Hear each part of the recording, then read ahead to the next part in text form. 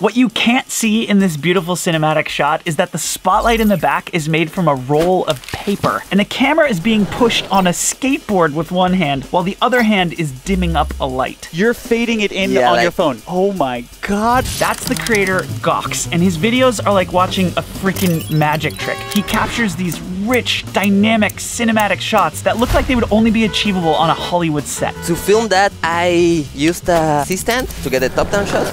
And then I used 2 skateboards to move it.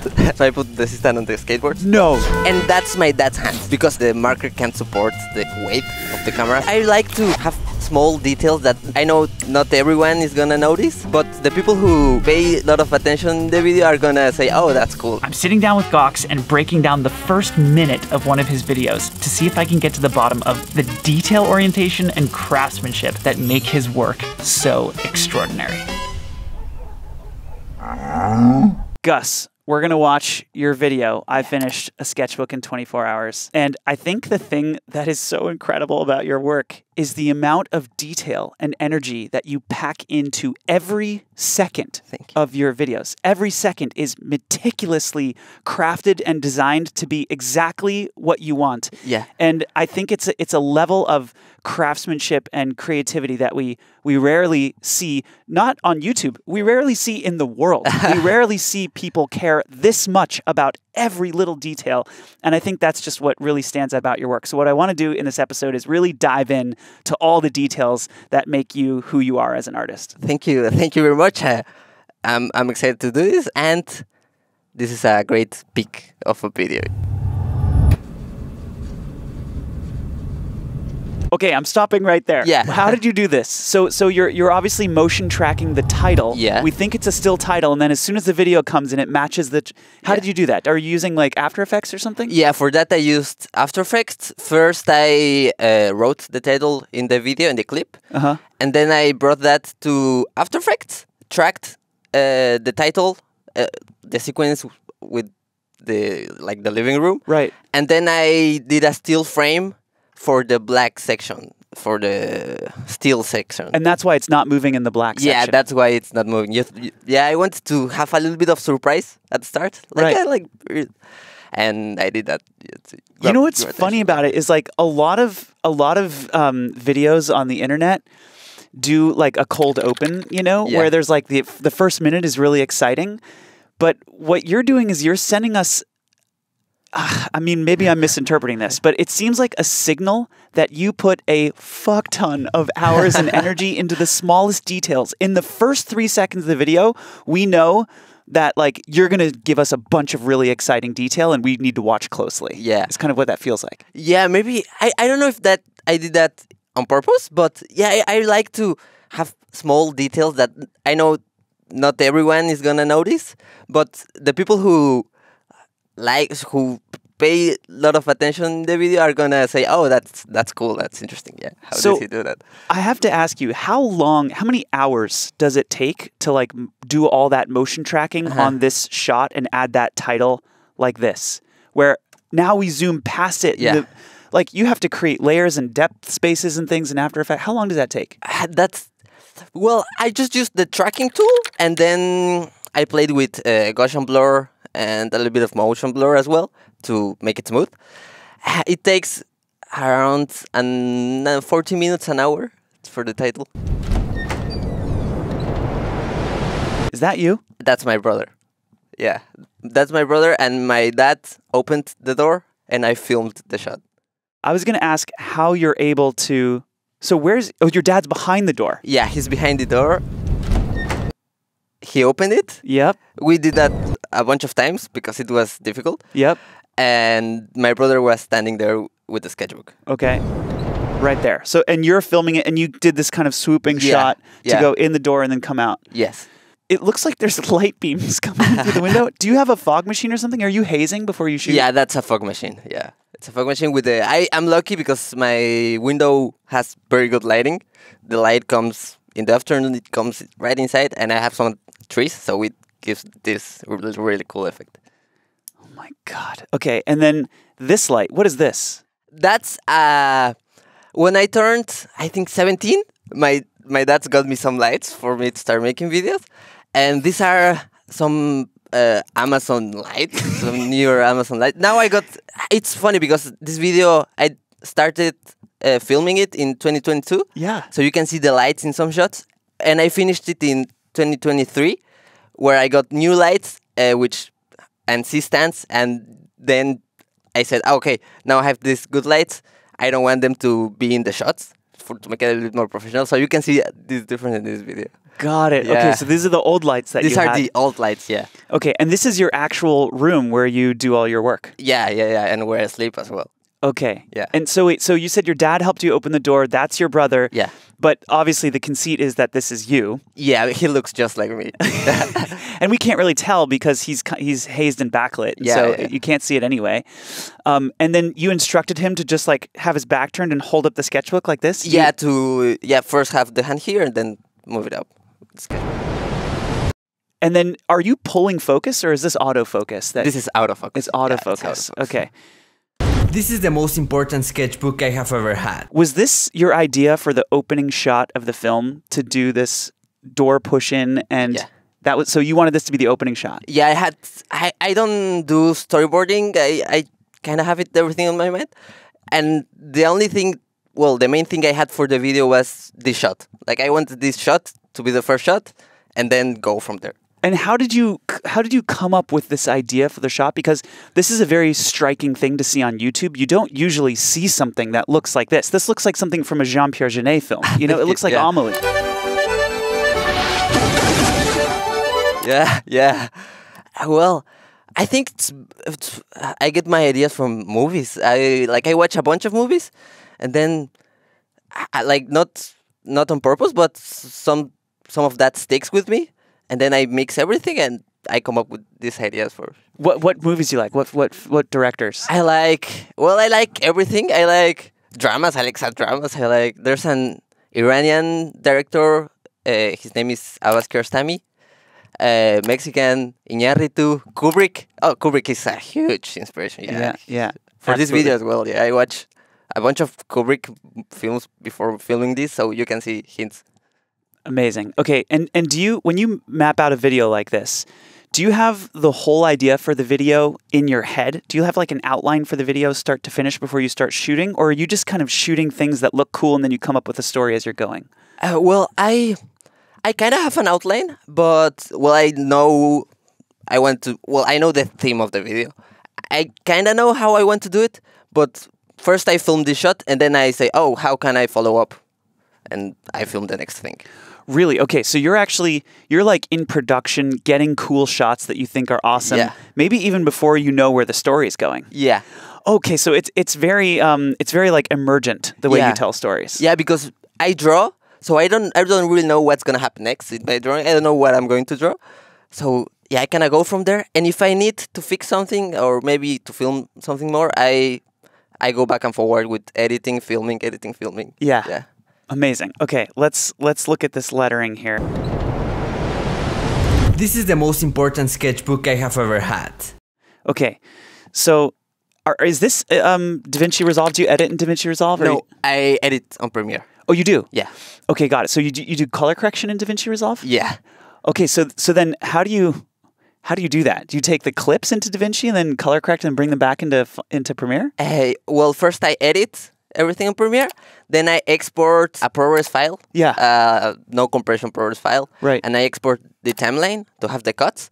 Then I move that to DaVinci. It's a mess. I move that to DaVinci, add the ProRes file, then add the timeline, copy the cuts, color correct, then I export it on ProRes again, bring it back to Premiere and do titles and finishing details. And then I export, post on YouTube. Okay, that's a ton of workflow. Yeah. Is that just because you like DaVinci's color correction suite better than Premiere's? Yeah, I love it. Yeah. Are you reading a lot about color correction? No. Okay. Yeah, All right. I watch YouTube videos where I say, oh, this color is great. How did they do it? And I try new things. Which YouTube channels or videos do you like for like color correction? Because I've been watching a lot of color correction videos too. Which are the ones you like? Well, my favorite is a YouTuber called Ser. He's great. He's from LA. His colors are absolutely incredible. Wow. Okay. Yeah. Cool. And so you watch like his tutorials and stuff? Yeah. Okay, cool. Wow. Awesome. Okay, let's keep going. Why, you may ask? Well, Let me explain. Okay, one more question about voiceover in your videos. So voiceover is a common theme in your videos. And then it looks like sometimes you film after you've recorded your voice and you're mouthing to match your voiceover. Yeah. Well, I'm glad you asked, because a lot has changed since I last answered this question 2 years ago. For instance, how do you do voiceover? Do you have a nice mic or something that you use? Where do you record? I use Adobe Audition for my voiceovers, and I got a mic like 5 years ago, a Blue Yeti mic. Oh yeah, those are great. Yeah, and I use that one. Maybe it's not the most professional, but it gets the It's a great mic. It's, and it sits on your desk or something. Yeah, and, it sits on my desk, and when I need it, I just bring it. Yep. Record my voice and. Yeah, and that's the Blue Yeti. Blue Yeti. Yeah. Okay. Okay, come on, like tracking shots and stuff. Like what? So what do you have? Like rails above your desk, and the camera's tilted down. How do you do this? That's later. The first shot is 2022. This is 2023. Okay. Well, in the video, it's supposed to be 2019 because I built like a crazy story with this. Yeah. But to film that, I used a C-stand. Yeah. To get a top-down shot, and then I used 2 skateboards to move it. So I put the C-stand on the skateboards. No, you have your C-stand on skateboards. Yeah. And you're moving the skateboards with the C-stand hanging over the desk. Yeah, and that's my dad's hand. That's not mine. What's your dad's hand? The first I had one. just started high school, and That's my dad's hand. That's your dad's hand? Yeah. So you're doing the camera and you got your dad's hand. Yeah, he's supposed to be me. You can't tell because he's older than me. But. And do you say like, okay, open the computer now? Like, how are you doing it? Yeah, I say first draw and then open the computer. We try some shots, but I give them. I say now open. So you're like calling out instruction. Yeah, kind of directing. So let's watch this beautiful shot. Thank you. By the way, Gus, this is so fun, man. Like, this is fucking beautiful work. Thank you very so much. fun to dive into and hear how you think about this and how you do this. I think what's so exciting to me is like, you know, see, like hearing that it's your dad and that you got an Amazon Light. Yeah. Like you're able somehow to achieve output that looks on par with like the best movies in the world. Thank you very much. And you're doing it with like skateboards. Yeah. And it's just incredible. So, okay, let's watch how beautiful this shot is. I got this one about 4 years ago. I had just started high school. Okay, is that the light from the actual monitor? Yeah, that's the light from the monitor. It has some haze machine to get like a little bit beam. You can see the light. Yeah, that's the light. And I have a light over here, filming the whole thing. Okay, and is that like a soft light with like some kind of diffusion over it or something? Yeah, that's a soft light with this grid you put. Yeah. Yeah. Yeah. Do you happen to know what kind of light it is? Yeah, it's an Amaran 60X. Amaran Aperture 60X. Amaran 60X. Okay. All right. Cool. This is, I mean, the glow of the monitor on the laptop and on your hand looks so nice. I went to get that. So I opened this tab, which is just white. It has nothing on it, to get the light.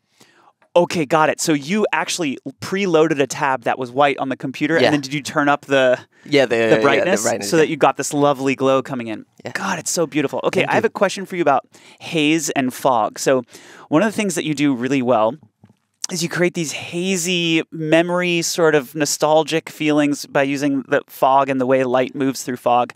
How do you do that and make sure that you get really deep, rich blacks and like dark colors as well? Like, how do you color correct those super hazy, milky shots to make them look full? Well, first I don't try to put way too much fog. If I put way too much fog, I open the windows, let a little bit go out, and then I film. And on DaVinci, when I color grade, I just move the blacks down, a little bit more of contrast until I think the image looks good. And yeah. And then you go. Yeah, I don't really use the histograms. Oh, you don't? Okay, you don't use metering or tools like that? No, okay. I get confused with that, and it gets slower. So I go with the flow, and if I export it and the blacks look too black, then I go back and fix them. Okay, got it. So you're really just using your eye looking at the screen without looking at like meters or tools measurements. Yeah. Okay, cool. Cool, and I needed a new sketchbook since my previous set. Okay, now the camera's tracking backwards. So what is that now? Skateboards again? Yeah, skateboards and a tripod. And that's me, and my dad is filming. Okay, so your dad's pulling the camera back now. Okay, got it. Were already filled out. After receiving it, I started carrying it around. Okay.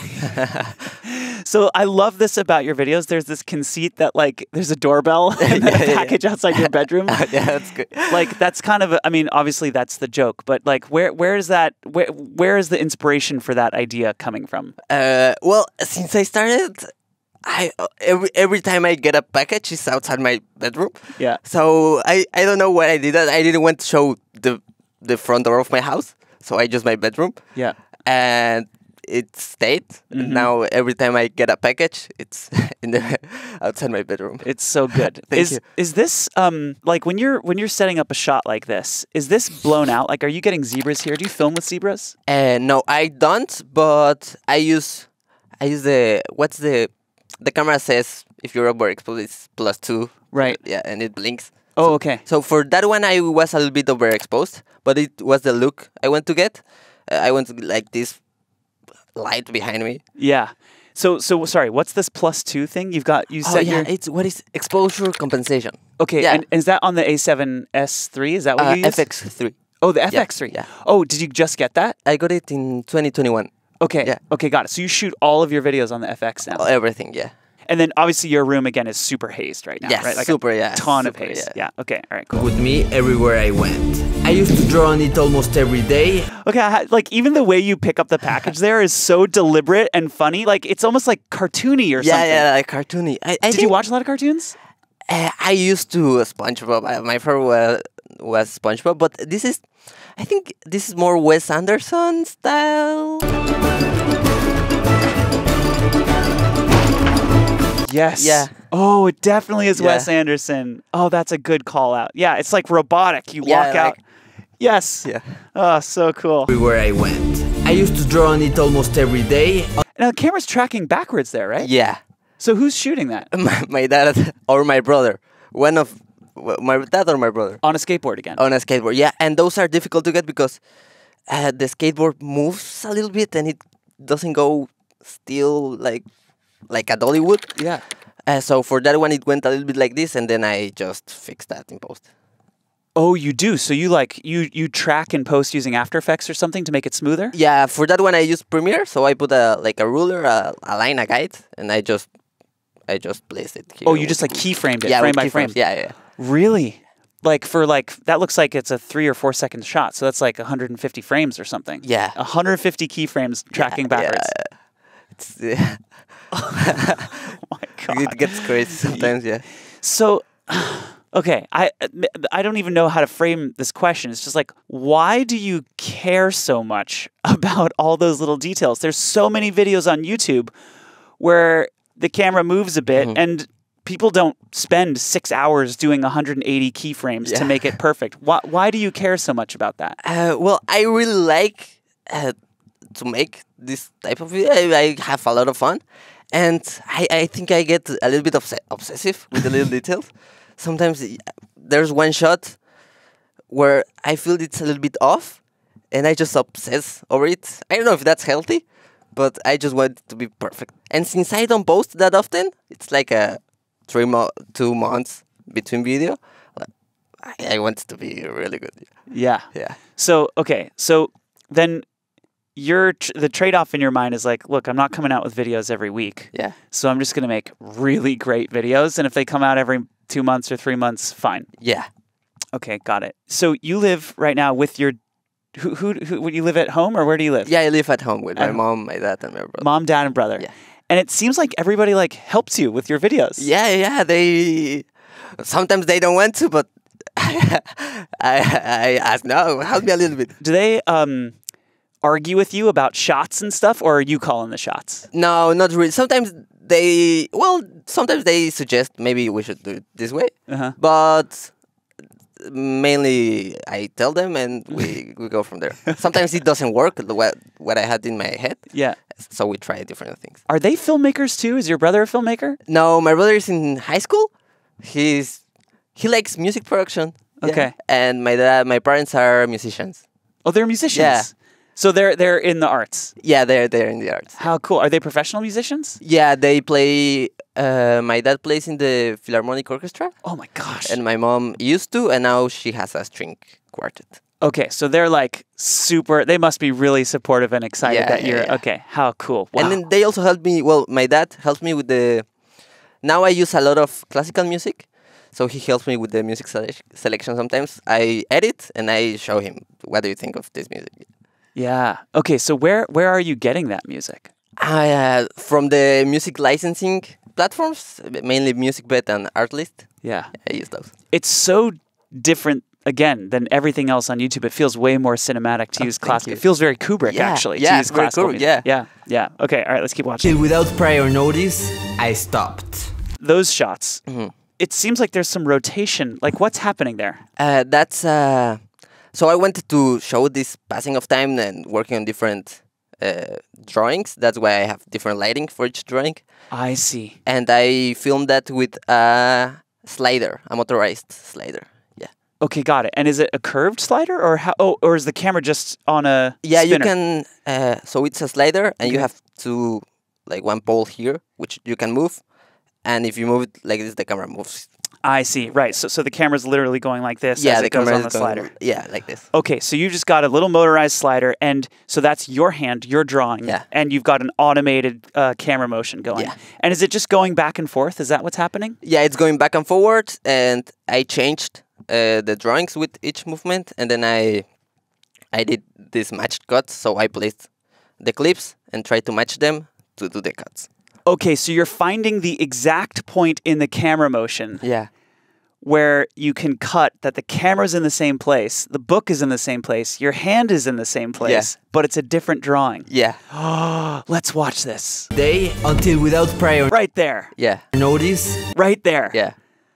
God, that's beautiful. Thank you. What is this cinematic vocabulary or whatever that makes us feel like this is time passing? Is it the lighting change? Yeah, I think it's the lighting because it's like different scenarios, so you kind of feel like different days of me working that. Yeah. It feels like a long time has passed when we see that motion tracking, different lighting, different Day drawings. until without prior notice, I stopped. And then the camera slider ended clearly here and stopped. Yeah. And then you closed the book. And I closed the book, yeah. And did you write the script first? Because the story and the video matches the script perfectly. I think for this one, I went a lot back and forward between the edit, the writing and the editing and the filming. So I think I filmed the first shot, then I filmed the next ones. Then I brought that to Premiere and checked if it was working. And then I without a script, and the script usually goes at the end of the video, but just the rhythm. I want to get the rhythm right. In those 2 months, are you kind of starting to edit and then shooting a little bit more and then putting that stuff in and then editing a little more and then, okay, so you're like mixing, editing, production, post-production. It's all happening at the same time. Yeah, it's a bit of a mess, but that's how I do it. Yeah. I think that is such a great way. It feels like that. Yeah, because you can you get a level of detail and I don't know, you end up with shots like this that you may not have gotten if you just tried to write it all first. Yeah. And I also like to do everything chronologically. So that's why Okay, so you're not like going to the end of the video and then editing a scene here. No. You're literally just going second by second until you build the story you want to tell. Yeah. Oh, so cool. I've talked to different creators and editors and filmmakers about this. Some people really love chronology and some people don't work chronologically at all. And it just seems like it's whatever type of... Maybe the people who don't work chronologically, they're more organized or they have their plan really well done. Because I saw the Casey episode. He edits chronologically. Yeah. I have sort of two rules when it comes to editing. One is that I can only edit chronologically. I start with the first frame, and when I get to the last frame, the movie's done. Sometimes I do, I storyboard complex shots. I think I might have done it for the floating sketchbook. I have my notebook here if you want to see it. But it helps me a lot that I edit and film, so I go back and forward. So in case I need a shot to fit the rhythm of the music or to fit the story, I can film that and then bring it back to Premiere and continue with my edit. When I was trying to make, because I made a video that was like a Dear Casey Neistat video where I tried to kind of use his style. And when I made that video, I had to make it chronologically. Yeah.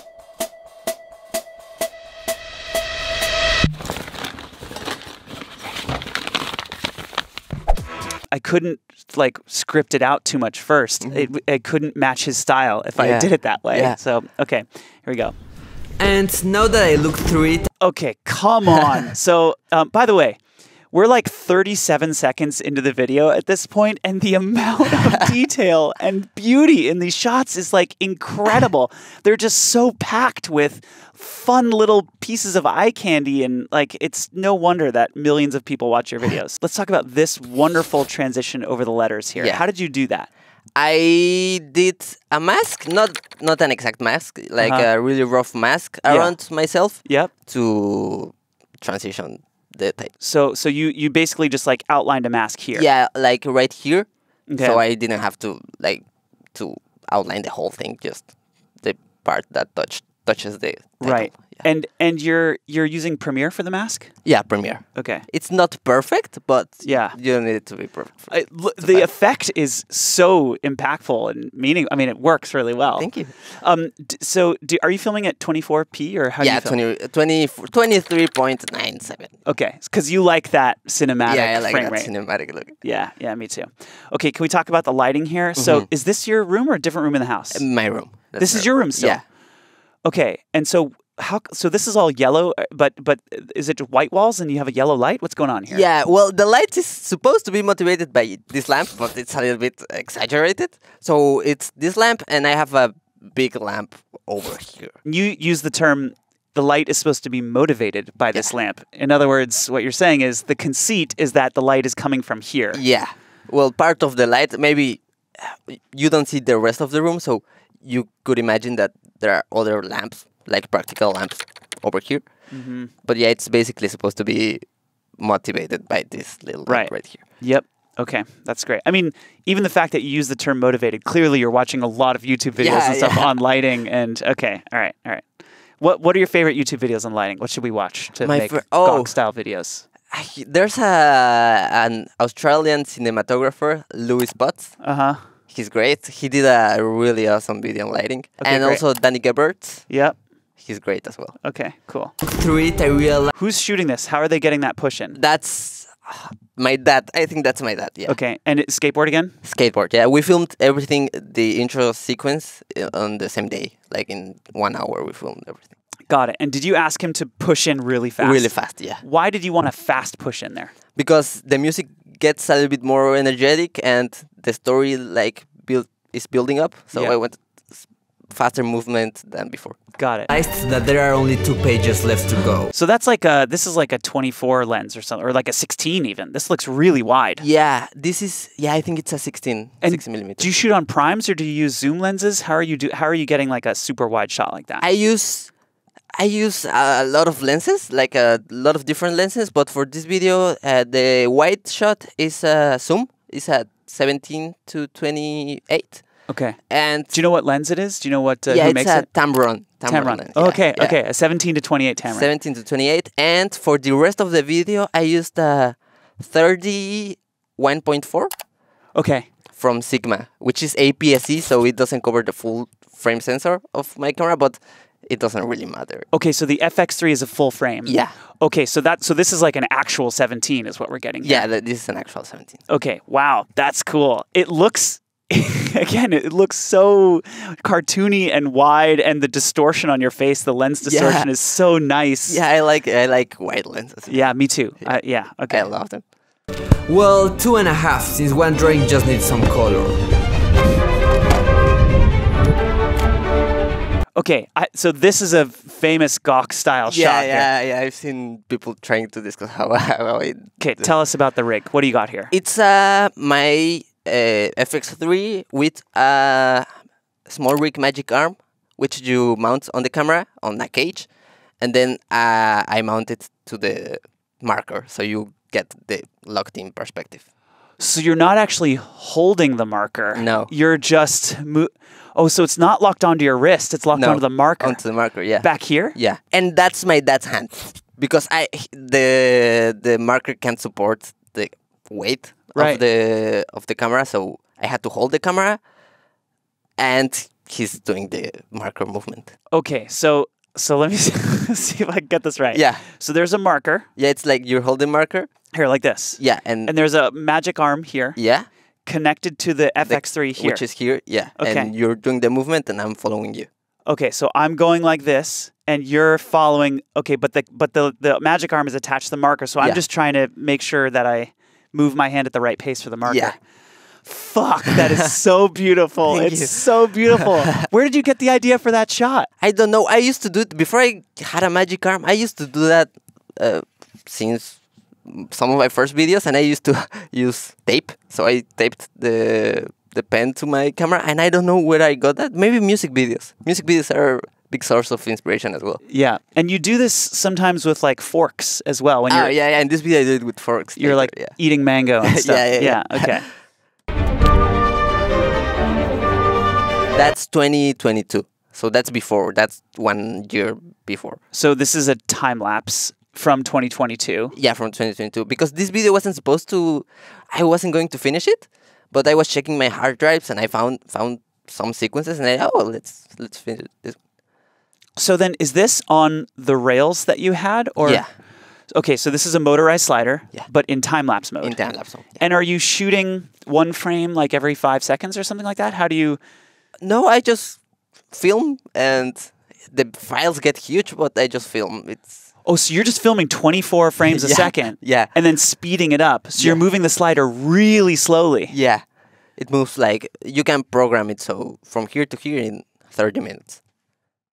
Got it. Yeah. Okay. All right. What kind of slider is this? It's a newer slider. It's the same brand of my old lights. It's a budget slider. A budget slider, Yeah. like on Amazon or something. Yeah, on Amazon. I have one of those too, and it comes with a little USB plug, and you can Yeah. kind of program it and do Yeah, stuff. they are great. They're great. It was I think mine was something like $250 or $300. Yeah, mine as well. It's dying. It's in its final stages, but it still works. Awesome. Okay, let's keep looking here. Oh, We see this kind of shot a lot, where you have these massive backgrounds and this beautiful spotlight.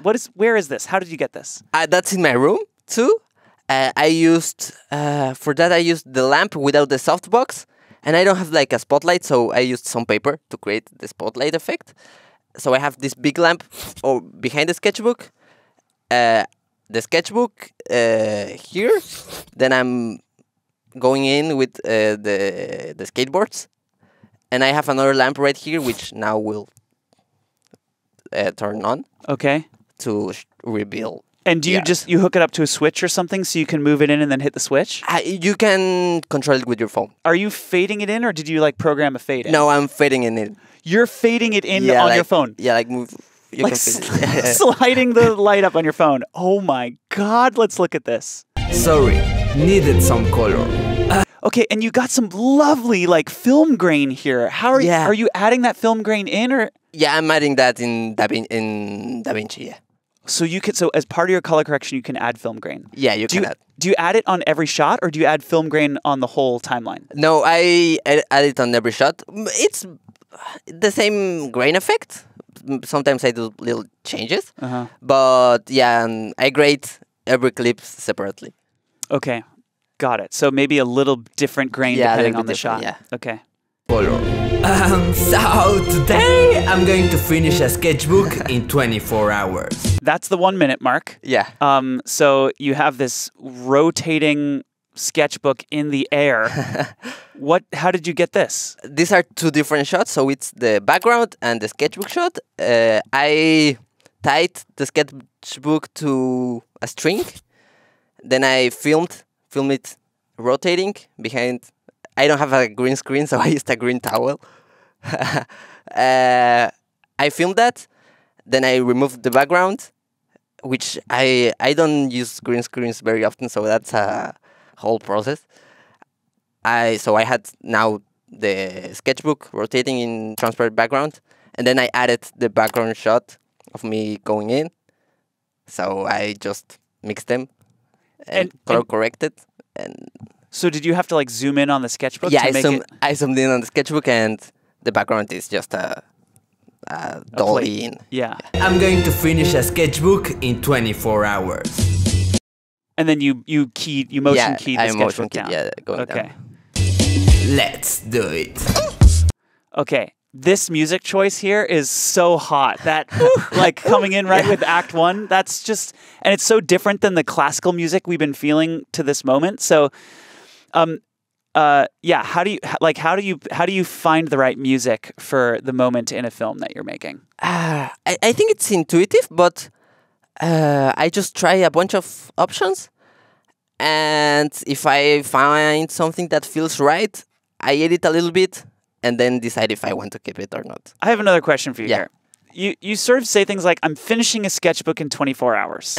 So then we think like, oh, we're going to watch you do this in 24 hours. But all these shots take like days to do. Yeah. So are you actually filming yourself doing it in 24 hours? At first, I just filmed the time lapses of me drawing, and all these shots, because I can do that. And then I filmed this later. So I filmed me drawing the sketchbook, like just time lapses and some simple shots, and then I build the rest of the story later. I see. Okay, so you actually do finish a sketchbook in 24 hours. But in this video, well, it's spoilers if you haven't seen it. I don't manage to finish it in 24 hours. Right. Okay, got it. But then so you tell the rest of the story over the next month and a half. Okay. Wow. So you're scrapping together skateboards and Premiere and masks and like all these tools that literally now most people in the world have access to. Yeah. Like you kind of don't have anything that like, I mean, the FX3 is a nice camera. It's a very nice camera. But then you started shooting on your iPhone and you're saying it looks just as good. So like, why does your shit look so good compared to everybody else's? Oh, well, I think it's the experience, because sometimes I try something new and it looks horrible, so I don't use it. But it's like you have to try, experiment with the shots. Maybe it will look bad at the start, but if you try something different, it might look better. Lighting is a great aspect of it, because the lighting can turn like a very boring scene into something interesting. So yeah, spending time on your lighting, spending time framing the shots is the main thing. I just spend time trying it for it to look good. Yeah. And if it doesn't, well, maybe it will look better in the future when you have more knowledge. This is kind of mind-blowing.